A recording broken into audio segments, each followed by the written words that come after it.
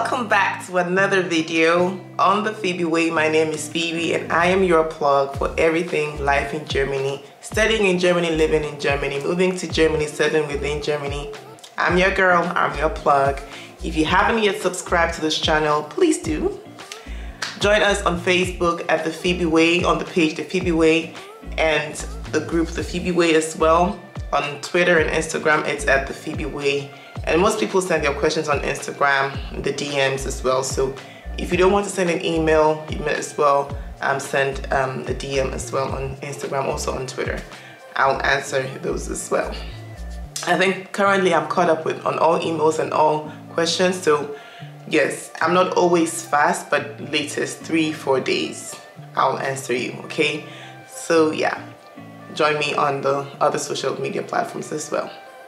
Today's video, as you might have already seen in the title, is about student jobs, side jobs for students in Germany. So first we'll talk about the legal aspects of it, the legal regulations about working here as a student, your limitations, and then we'll talk about the jobs that you can do, and then we'll talk about where to find those jobs, all right? So you should know as a student, you are limited to 120 days.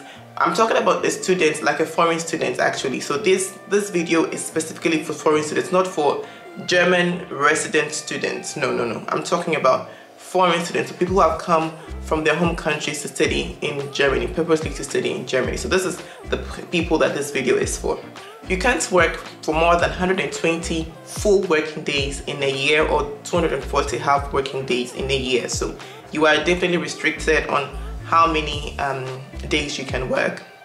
2, you have to know that you cannot be freelancing or be self-employed if you are here to study, okay? So since you're a student, you have to be employed by someone else. You cannot start your own business within this time or be doing freelancing or anything like that. No, it has to be a nicht-selbstständige Tätigkeit, meaning a not self-employed activity or job. So keep that in mind as well. If you want to work more than that, you require a special permission from your Ausländerbehörde and the Bundesagentur für Arbeit. Okay, so if you want to do more than those days that I've talked about, you want to do the self-employed thing, talk to your Ausländerbehörde or your Bundesagentur für Arbeit. So if you're an international or foreign student and you are working as an academic assistant, usually they are not restricted to these days.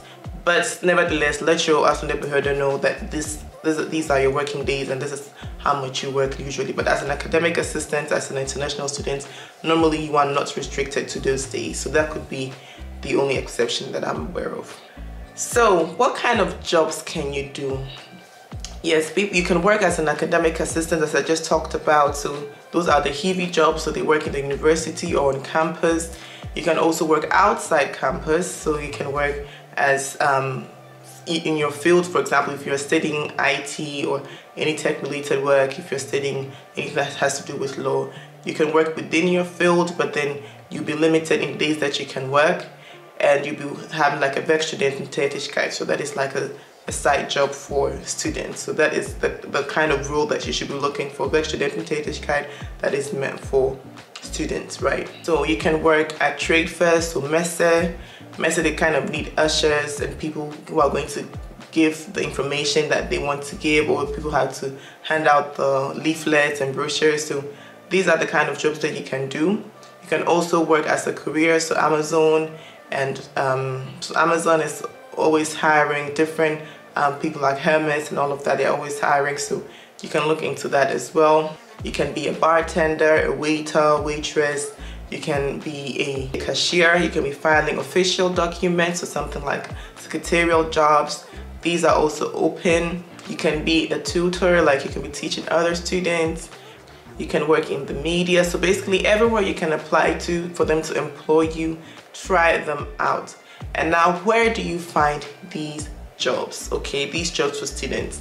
You can find them on your university website. So they usually have like a Stellenbörse or Stellenangebote, where they have jobs that have been put there by the company. So the companies actually put their offers on the platforms of the universities, looking for students to work with and students to work for them. So most of the time, the language is not always a barrier, because especially in tech related jobs, they're a bit flexible, a bit more flexible. And once they know that you are ready to learn the language, it's a bit different for student jobs. But as I always say, if you have the language, it's always definitely a plus, okay? Especially with a job as a waitress, as a bartender. So once you need communication, you usually would need the language as well. So I always say try as much as possible to learn the language. Now, you can find the jobs on the university websites. They have the platforms for that. And don't restrict yourself to your own university. Also check other universities. So Tübingen, usually I should be checking in Tübingen, but I check in Stuttgart as well, because more of the companies will be in Stuttgart and not in Tübingen or around Tübingen. Tübingen has other nice cities as well around, like Reutlingen, Metzingen, yes, but check the other cities as well. Check the other universities around you as well, just where you can, you know, get to faster and easier. Yeah. Also go to the university career centers. So I think every university has this career day.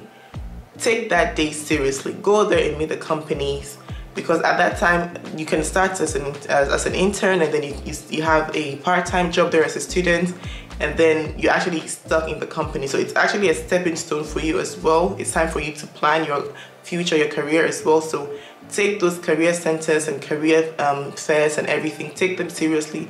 Go there and check those out. Usually they're at the beginning of the semester, somewhere October, November. Check those out. Check those career messe and Karrierenmesse, career trade fair. Career fair, not trade fair, but you know what I'm saying. Those centers, and sometimes they have them open. They actually have offices for that as well. If your university is big, or they're dedicated to that, they also have an office for that as well. So check that out too. Yes, luggage pool, luggage pool, luggage pool.